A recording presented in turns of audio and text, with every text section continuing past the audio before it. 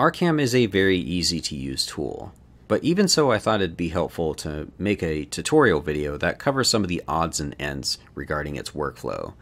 So in the promo video I demonstrated this, where the camera is flying from target to target and its rotation and position is being affected by the position of these numbers. It's happening relative to these numbers.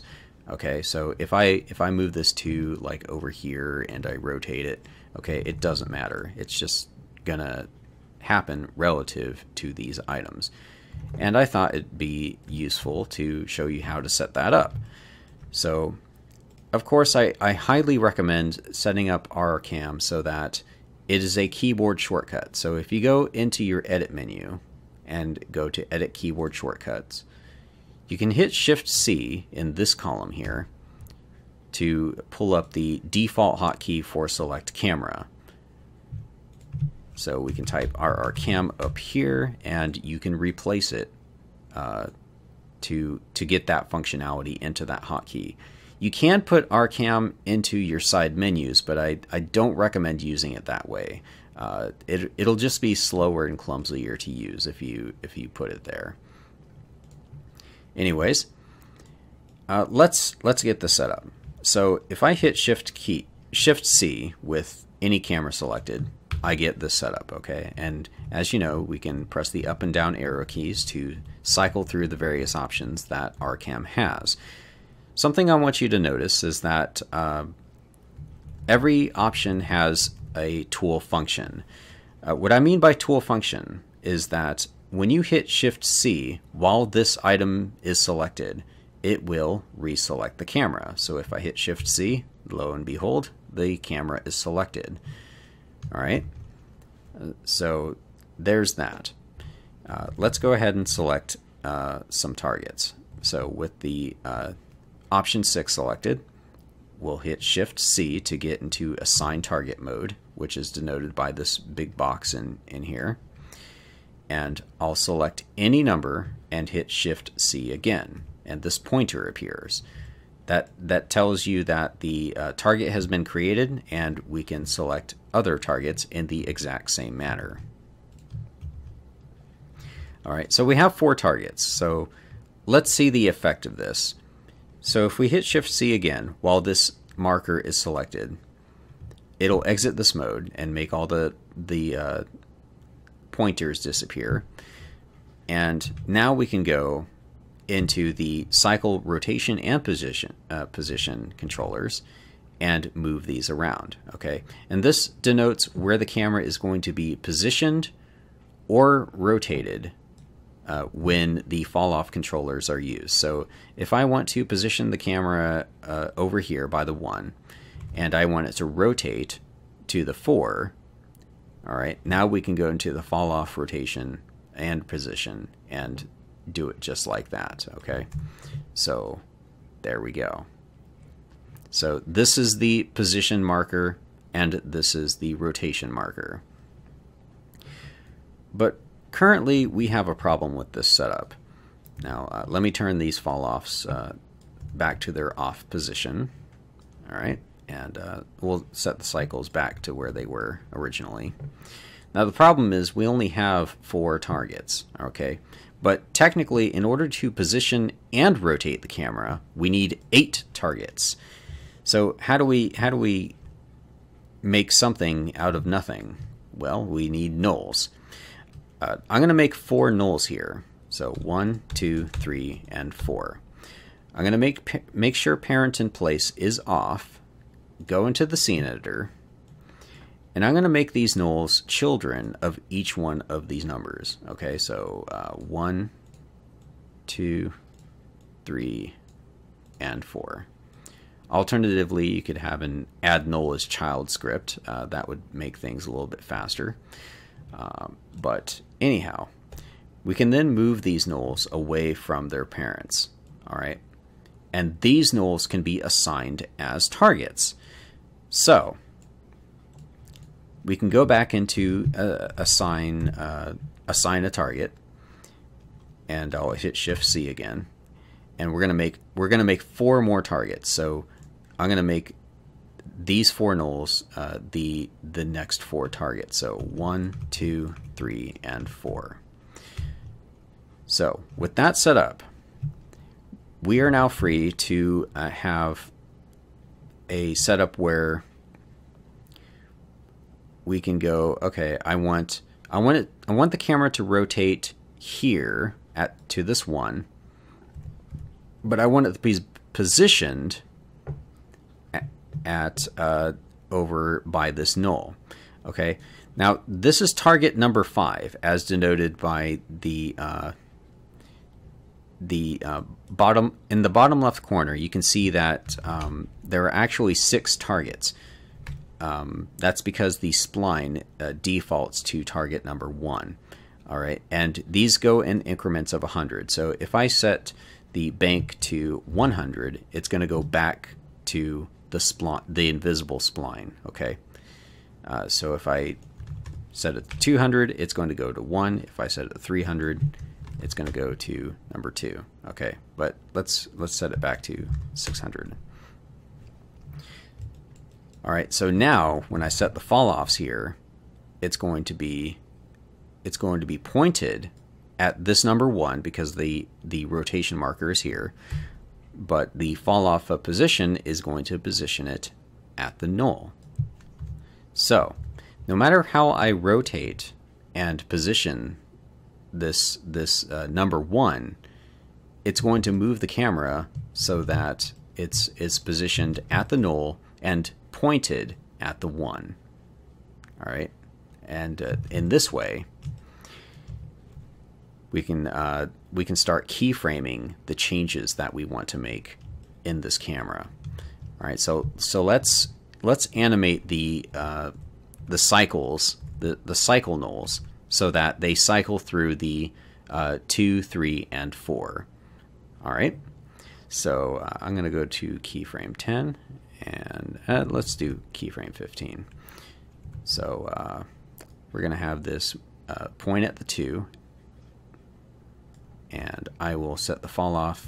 I will set the cycle for position to this null. Okay, and let's say that at frame 30, I want the number 3 to be the one that's being pointed at. So this should give you a pretty good idea as to how this can be set up. So let's do one more here. Now let's look at the animation. So now we have it's going 1, 2, 3, and 4. Okay, it's not perfect, but you get the idea. So here's the really cool part. Now, no matter how I move these numbers, okay, I could move this over here, I could move this over here, and you know, I can just shuffle these around. So now, number 2, number 3, and number 4. Okay, so again, it doesn't matter how these are being moved around or shuffled around. The camera is going to move relative to all of these positions now. When using RCam to constrain the camera's position and rotation in this fashion, eventually you're going to run into a problem. What if you want to add another target to the mix after you've already set everything up? Well, the answer isn't quite obvious, because if I attempt to add this 5 and its child null, and I want to move the camera to this position, well, let's see what happens. It's going to go to the 5 and then to this null, because this is target number 9 and this is target number 10. In order to add another target to a setup that is already complete like this, you have to add it in a certain order, because the way things work is all linear so you have target 1, 2, 3, and 4, and then this is target number 5, 6, 7, and 8. So in order for this to actually work, this has to be target number 5, not this null. So how can we make that work? Well, going back into the assign target mode, I'll hit the down arrow key and remove all of the targets that were made. We're getting rid of only the targets when doing this. We're not deleting any keyframes or anything like that. So the animation is still intact. So knowing this, I can then select the numbers again and hit Shift C to make new targets in this new order. So the first 5 targets are the first 5 objects, and the next 5 targets are these nulls.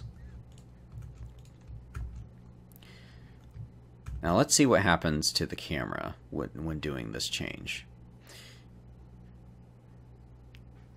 Now we'll see that the camera zooms across to be positioned at this null. This is actually the correct behavior, because this null used to be target number 5, but now this object is target number 5, so that's why the camera starts out there. So a way we can fix this off by 1 error is to use a function that I've included for your convenience. So I'll go back into assign target mode and hit Shift C. And this time I'm going to hit the down arrow twice. And we'll see that I've included some various functions that shift keyframes up or down for position or rotation cycle controllers.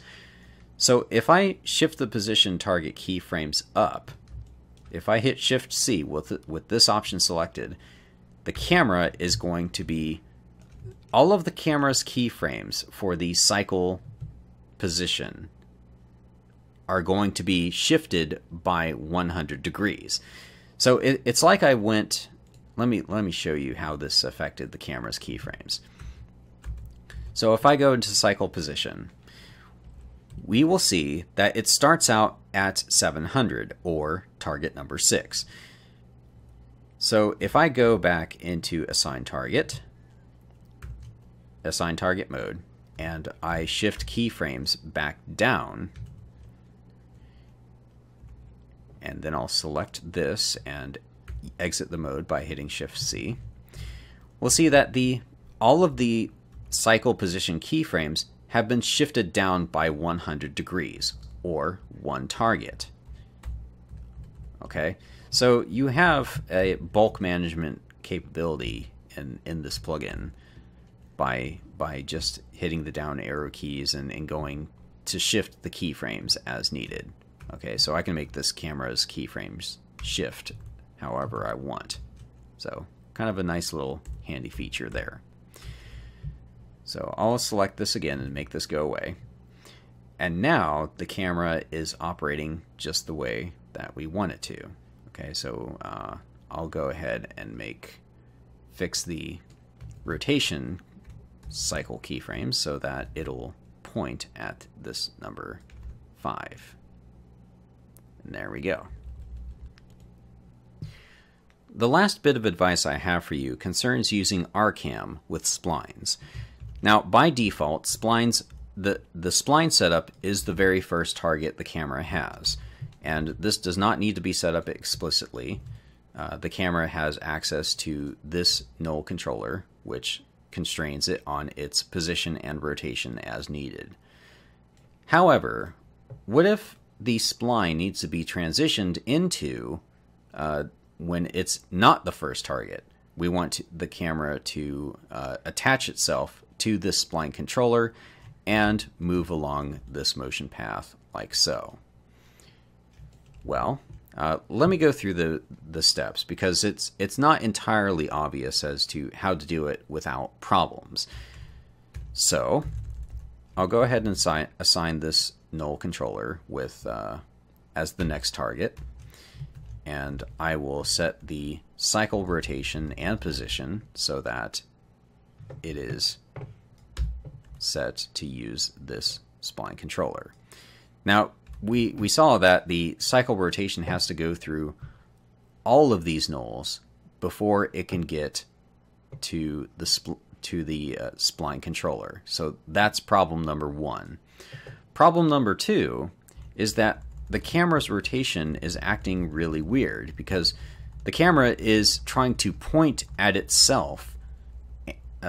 It's trying to point itself into the position that it's currently in, and it just doesn't work that way. So what we can do about that specific problem is to create a new null, and we're going to make it a child of this spline controller. So make it a child of the spline controller and move it out. And we'll assign a new target and make it this null, so that now we can set the cycle rotation to use this null, and that fixes the conflict of position and rotation. The other problem, of course, is the fact that the camera has to cycle through all of these nulls in order to get to the spline controller. That's a big problem. This is one of those cases where you kind of need to do some hand keying in order to complete the transition. So a way to do that is to set the fall off rotation to temporarily to 0%. So I'm going to set it to 0% at about this point. Okay. When the fall off rotation is set to 0%, you have manual control over the camera's rotation. Okay, so I'm going to rotate the camera so that it's pretty similar in orientation to this spline controller. So we'll put it like right about here. Okay. So now the fall off rotation can be dialed back on when the yellow rotation controller is in place. So I'll go ahead and keyframe this gradually into place so that it's not super obvious that I hand keyed a little part of that. So now what we're left with is a setup where the camera is cycling through these numbers, and then it transitions into the spline setup. All right, that wraps it up. Now, if you have any questions or bug reports or anything of that sort, feel free to contact me at ryanroy@gmail.com.